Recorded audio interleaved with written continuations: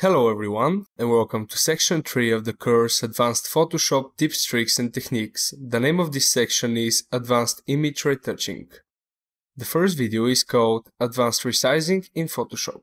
So basically, in this video I'm going to explain to you how to apply Photoshop scaling to your projects, and after that how to use the noise reduction functions in Photoshop. But first of all, let's open Photoshop. And you can see that I have this image of this smoke prepared, and the thing that I'm going to do here is just resizing this image and showing you the comparison between a layer that is a smart object. So basically, when you're creating your layer as a smart object, you're allowing the resizing to be more smart, so to say. And I'm going to demonstrate how it works and how you can apply this to your Photoshop projects when you want to do some kind of resizing of your layers. The first thing that I'm going to do is changing the size of the canvas that I have here. So the canvas size is actually the size of the whole layer, and the image size is the size of the particular image that we have on the layer. So actually increasing the size of the canvas is going to add some additional space to the whole layer, and increasing the image size is just going to take the image and change the pixel proportions to it depending on the settings we have set. So I'm just going to click on canvas size, and after that changing the dimensions from centimeters to percent, and I'm just going to increase the width to 200% in order to have enough place to put the other layer to it. But before doing that, I'm just going to make a very quick copy of this layer in order to have it doubled here. So I'm just going to select layer 0 and holding Ctrl, pressing J on the keyboard, and we have created our layer 0 copy. Going back to the layer 0, to the image menu and canvas size, changing from centimeters to percent and increasing it to 200. The next thing is I'm going to set the anchor to be on the left, so we're going to have the blank space on the right side in order to place our layer 0 copy there. Pressing OK, and we're done. So the next thing that I'm going to do is selecting layer 0 copy, Ctrl and T in order to transform it and moving it to the right side of this canvas. Pressing enter, and now we have these two layers on a single canvas. And the thing that I'm going to do now is just doing very quick transformation of this layer 0 copy from a regular layer to smart object. I'm just going to press the right mouse button on it and finding somewhere convert to smart object. Clicking on it, waiting a little bit, and now we're ready. So the next thing that I'm going to show you in this education video is how to resize the particular image, not the canvas. So it's from the same menu here on the top, image and image size. So you can just work with these dimension options here with the width and height and the resolution that you're going to apply to your picture. Actually, you have here preset the dimensions of the whole canvas, also the size of the image, and here you have a preview of some of the objects on the image where you can decrease, actually zoom out here in order to see a bigger part of your image. So if you want to change some kind of dimensions of your image, you're just going to change these values. As you can see, you can attach the width to the height, and you can detach them. So if I increase here from this value to 300, let's say, it's going to automatically change the height, which is a very good option for you if you want to keep the original dimensions of your image and just change the width and the height in centimeters, pixels, etc. So I'm not going to do any changes here, so basically clicking on cancel. And the thing that I'm going to do now is actually using the free transform tool in order to make this image smaller. So making sure that I have selected this layer 0, pressing Ctrl and T, and now I have selected our free transform tool. So as you can see here on the top, I have the width and the height that are set to 100%. So there also the aspect ratio is enabled, so if I change the value of the width, it's going to automatically change the value of the height. I'm just going to set it to 20%, let's say. Okay, let's say 20%. And now just pressing enter. So we have decreased the size of this image to 20%. And I'm going to do exactly the same thing to this layer 0 copy, Ctrl and T, and setting width and height to 20%. Okay, we're ready. So I have both images only on 20% of their original size. And we can just use them in particular situations when we want to have them as a smaller object in our Photoshop project. But if you want to return their original size, you are going to see now the difference between a regular layer and a layer which is defined as a smart object. So I'm just going back to this layer 0, clicking Ctrl and T, and increasing the size from this 20% to another 50%. But as you can see here, it's no more 20%, and now it's 100% to 100%, which means that Photoshop has changed the whole dimensions of this image, and now we have it from the beginning.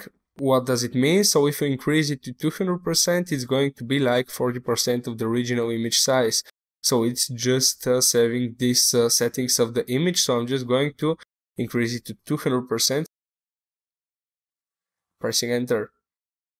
So I have it on 40%, doing the same with layer 0 copy, Ctrl and T, but as you can see here, it is a smart object, so we have it still saved as 20% of the original size of the image. So I'm just going to increase it to 40%, pressing enter. And so you can see them both in this way of 40%. Continuing to enlarge them, selecting layer 0, Ctrl and T, and adding another 100% to this size. So basically now it's 60% of the original image. I'm just going to do this one more time, Ctrl and T. So actually I need to increase it, for example, with 150%, or it's too much. So 130% or 125% is the right value. So it's actually getting this 100% size that we have, decreasing actually the whole image size. So if it's set to 20% at the beginning, after that increasing with another 100% is going to be 40%, increasing with another 100% is going to be 80%, and now increasing with 125%, it's becoming again 100% of the original size, pressing enter, and increasing this layer 0 copy to 100% from 40%. Okay, so we're ready now. So actually the image I have selected is with a very high resolution. It's something about 4000 pixels in the width of it, so you cannot actually see so visible difference between these two objects, but you can be sure that there is a big difference in their resolution now, because actually we have increased the size of this not smart object layer, and if I zoom in, you're going to see the difference in their quality. So this is the regular layer, and this is the layer that is defined as a smart object. You can definitely see the difference between the details of these two images. So you can see that here it's much more pixelized. You can see here how it looks very blurry. And if I move to the other image, you're going to see how much detailed it is. You can see it now, yeah? So this is the reason why we are using smart objects when we are scaling our images. I just want to make a quick note that doesn't matter if you're using a regular layer or a smart object layer, increasing the size of the original image, I mean, if you want to increase it from 100% to 150%, there's going to be losing of quality. Definitely doesn't matter if you're working with smart layers or not.